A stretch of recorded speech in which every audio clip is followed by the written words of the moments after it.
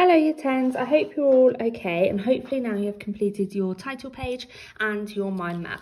What we're going to look at this week is a tonal drawing of a cup and a biro drawing of a coffee cup, both of which I put these images onto the PowerPoint onto Teams so you can then print them out and work from them. I would like each drawing to be A4 in size, and obviously we are working from them on separate bits of paper to then present in your books. If you are struggling with getting paper or anything, can you please just make sure you let me know and I can get materials sent to you, but it's just about that communication. Okay, so we'll start off with our tonal drawing. So we're going to look at the ellipses at the top, which is called like the squished circle. So we're kind of looking at that, so I'm just going to sketch in that first. Here, bringing that around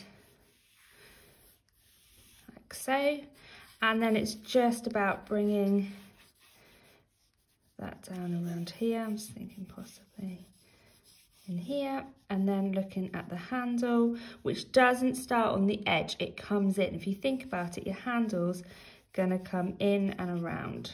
Okay, so if you kind of do this and around here, so you can see in the picture it starts and curves around the cup. Your handle doesn't start here.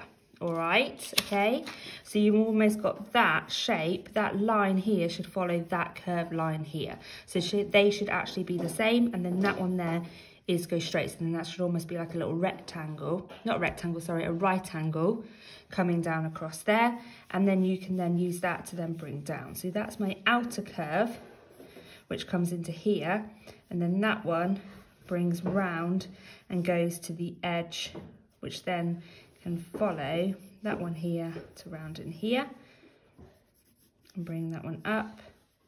That one comes around, that curves around there again, and that one comes into there. So then you can see, okay, sweetie, and then that one there comes around in here. So you can kind of see how then you're bringing it round. I'll just move my paper so you guys can see that better. And I can use my rubber then to follow my lines. So it's about using this kind of right angle here, following that line, so it follows it round and down here, and that line then just comes underneath here. Okay, so that line comes round and down, that line comes in and stops when you hit this line here. So it curves there, okay? So it's kind of making that handle come almost like that, so then it becomes 3D, and then you can just change that angle there to make sure it goes in around there. Okay, so it's just about making sure they all fit in. Then looking at the rest of the cup, again we've got the rim here, so the rim again will then show it coming in and around there. Okay, so you kind of have that 3D place, and then just making sure everything curves in and around.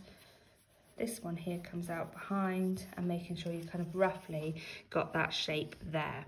Once you've done that, you can then start to apply your tone.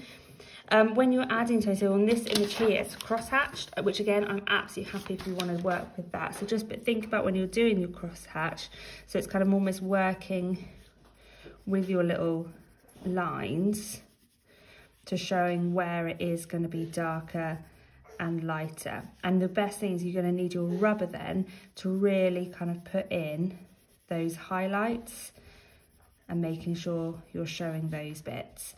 Or what I would do, if you are going to be thinking about even cross-hatching, you need to think about how each of this is curved. So every mark making that you need to put on needs to follow and emphasize that shape there, okay? Because if you start doing kind of just straight lines straight across here, you're going to almost lose that kind of cylinder shape that we want, okay? All right, just going to change that bit there.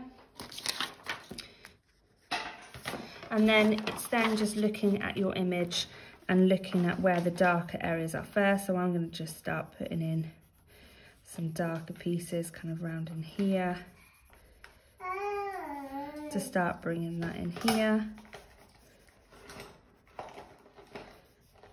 and underneath here, and then you can start slowly to build it up really looking at those images, looking at where it's lighter.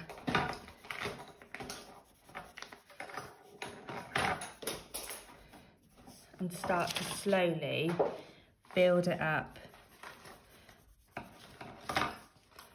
And I don't mind it, like I said, being crosshatched. I kind of almost think it kind of gives it that lovely kind of more confident, textured, kind of sketchy kind of drawing, okay? But like I said, make sure that you're kind of curving your crosshatch to make sure you don't lose that kind of cylinder shape that you're creating, okay? And work amongst and around it, okay? You don't have to kind of work on one piece, one area, kind of work around and make sure so that the whole cup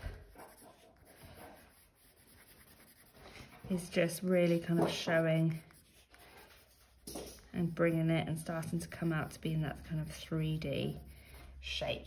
All right, so you can see, you can slowly start to kind of bring it out. So even over here, when I get to this point, you can see there isn't anything. So that's when, again, your crosshatched will just be that little bit wider and then left to nothing. So where over here, the darker areas, we're really working on over the top. When you're doing the crosshatched, that becomes more spaced and more spaced out and lighter with your tonal pencil. So it's almost thinking about your mark making and how light and how dark you're going with that. All right, so just be confident with it, kind of enjoy it, because it's a simple-ish shape, and that should then just be brought alive and come alive with, brought alive and come alive with the cross hatching that you're doing. All right, so work in the shape and in the kind of the cup. All right, so that's what I would like you to do. All right, and obviously you'd work on yours more than what I'm doing currently, but you can start to see how by working on it, it will come alive. Once you've done that, again, classic, I think, be quite nice to almost have your mug bit of tea and maybe have a nice little cup tea coffee stain on it, just on the page, so that then it kind of brings it back and brings it into the project over it. So not much, and do that kind of just afterwards quite confidently on top of the tonal drawing. Okay, so that's your tonal drawing. All right, and due to my child now crying on my legs, I'm going to just pause it and then I will do the biro drawing. Okay, thank you.